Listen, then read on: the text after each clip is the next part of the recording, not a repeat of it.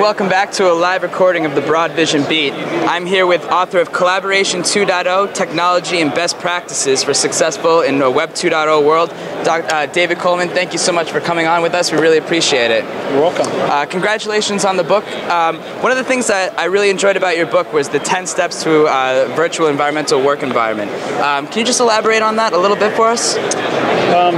Well, a lot of people don't know where to start, and so we've looked at a large number of enterprises and really look at 5 stages of evolution through the enterprise, starting out with what we call classic collaboration, like classic Coke. That's phone, fax, and email, so we could have named it geriatric collaboration. Sure. That probably wouldn't go over so well. And then it moves all the way through discovery, proliferation, consolidation, and then a virtual work environment.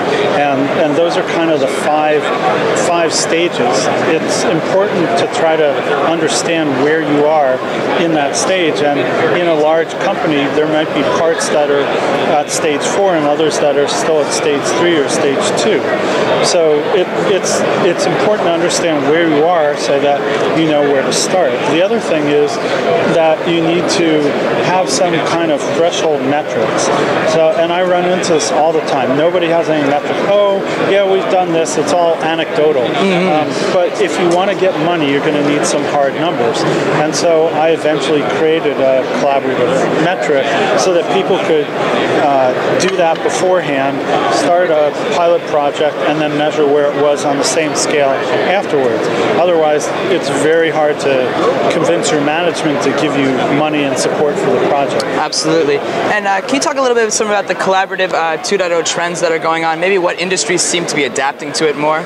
Well, I just finished a report on social networks in the enterprise and did about 15 case studies, and they were all over the place. We did Humana, which is health insurance, did Harvard Medical Center Hospital, we did Tyson Foods, Ford, they were all over the place. So what we found is that a lot of these technologies are being, we found a third of the companies were already deploying them, a third were looking at or evaluating them, and a third had no plans.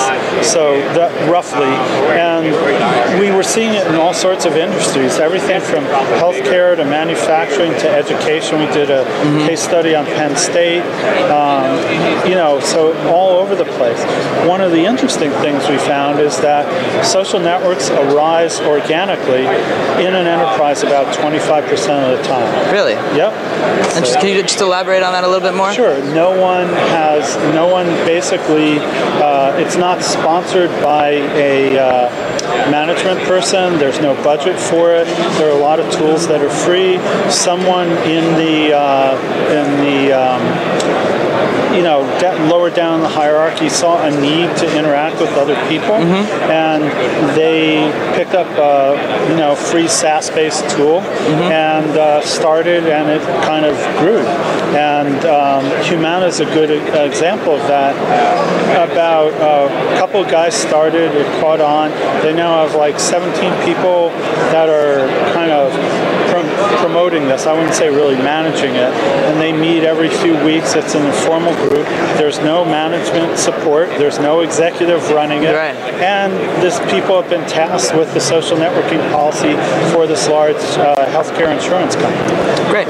And you came out with this book, what you said, about a year ago or so? January 2008. January 2008. You have another book that just came out called 42 Rules for Successful Collaboration. What are the differences between the two books? Well, the first book was kind of a survey of what's out there in the collaborative world, although it's now almost 2 years old, and things have changed a lot.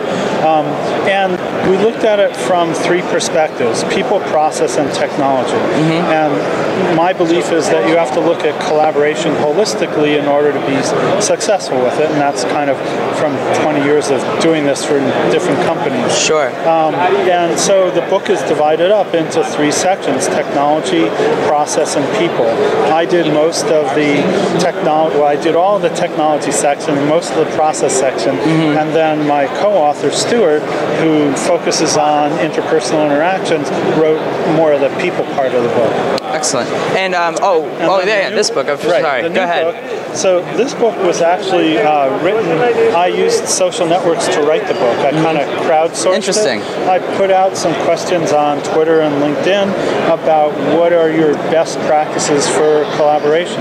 Got lots of responses and picked out the ones that I thought were good and sent them a template back. So each of the book is based on rules. A rule is a 600-word kind of maybe a little article or a nugget of information on collaboration and best practices. And it's very easy to read. It's kind of like a Web 2.0 book, not only to use Web 2.0 to write it, but it's kind of very modular, and you can like read one thing and not the whole book and still get value. Whereas the first book is more traditional, and there's a lot of chapters. Yep. And this is broken up into small nuggets. One of the things that I liked in this book that you did was you can download this book off of a website if I'm not mistaken. In the ebook, which I thought was very interesting. Well, both of the books are offered as ebooks. Sure. And a lot of people do that. Yep. The last chapter in the book is on collaboration and sustainability. So we encourage people to be sustainable. So downloading an ebook is more sustainable than printing a book. Yeah, absolutely. And we have one client who actually distributed the book to all their customers only as an ebook. Oh, really? Interesting. Very interesting. Well, David, thank you so much for coming on the beat with us. We really appreciate it. And this is Aaron Fleishman signing off from booth 625 at the Enterprise 2.0 show in San Francisco. Take care.